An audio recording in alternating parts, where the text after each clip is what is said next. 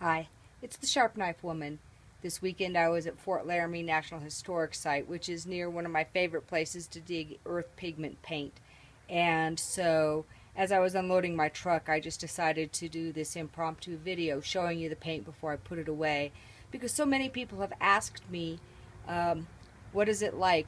How does it come out of the ground? What is the consistency?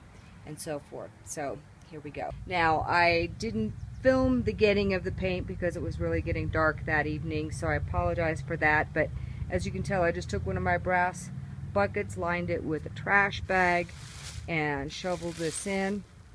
A lot of people ask me if it's clay, and yes, it does kind of look clay-like, although it's not really clay because it's mostly iron oxide. This is red ochre, and when you lift the bucket up, you see how heavy it is. In fact, this bucket is so heavy I can hardly lift it myself.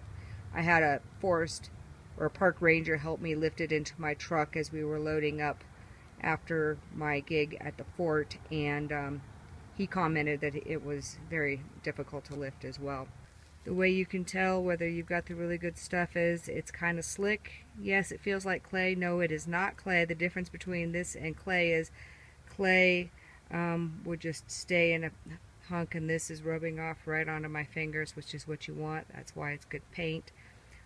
It is pretty much pure iron oxide, except for some of the twigs and some of these pine needles I'm going to have to sift out of there. But for the most part, this paint here is ready to go. You just mix it with some hide glue and some water, or you can use it dry and rub it on, and it's good to go. It's also perfect on your skin. As you can see, my fingers are just a lovely bronze red color. So anyway, that's my earth pigment paint.